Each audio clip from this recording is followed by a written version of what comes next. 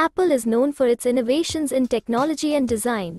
But not all their products were perfect. Here are a few times where Apple failed in product design.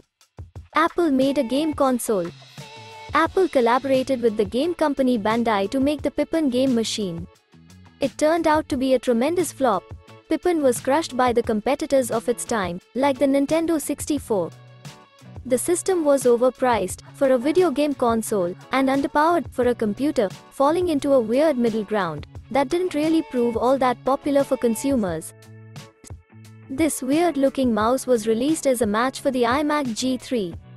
The hockey puck mouse spectacularly failed to do the one thing it was designed for, be an accurate pointing device. The shape of the product was unergonomic and unsuitable for comfortable use. But the hockey puck mouse deserves credit as the first ever Apple mouse to use the USB connectivity standard. Luckily, Apple quickly moved on to other devices, which brings us to the failed Magic Mouse 2.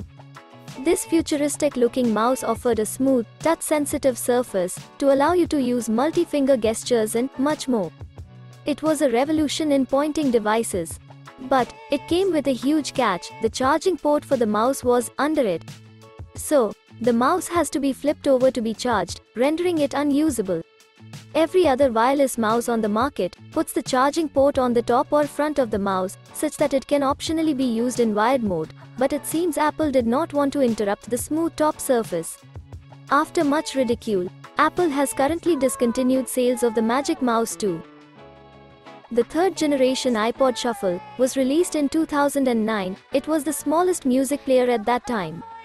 The iPod Shuffle was meant to let you play music in a small form factor, without a distracting screen. But the third generation removed buttons altogether. This player does not work without its proprietary headphones, which contain the controls for the player. Luckily, Apple saw its mistake and quickly brought back the buttons for the fourth generation of the iPod Shuffle. The iPhone 4 had an issue called antenna gate, where the signal strength of the phone was reduced when the phone was held in a certain position, which was simply touching the lower left edge of the phone. This was being caused by the metal body of the phone. When touched in the right places, it bridged one of the two locations which separates the two antennas, resulting in dropped calls in some areas with lower signal reception. Apple responded to this by adding a bumper case that doesn't block signals.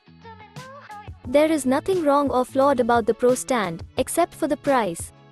Priced at $1,000 or 95,000 INR, it is meant for the Pro Display XDR, which does not support other stands, without an adapter. The problem here was, a computer monitor stand like a TV stand is something most people think of as part of the monitor, or TV, itself. Not only is this an expensive stand, but it's an extra cost for something people expect to be included. Like and subscribe for more tech news.